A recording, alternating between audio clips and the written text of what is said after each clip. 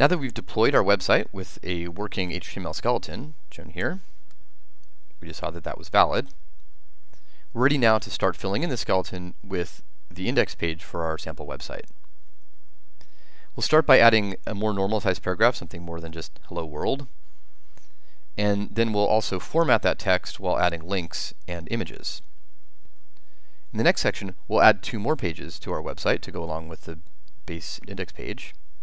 And we'll introduce several more important HTML tags along the way.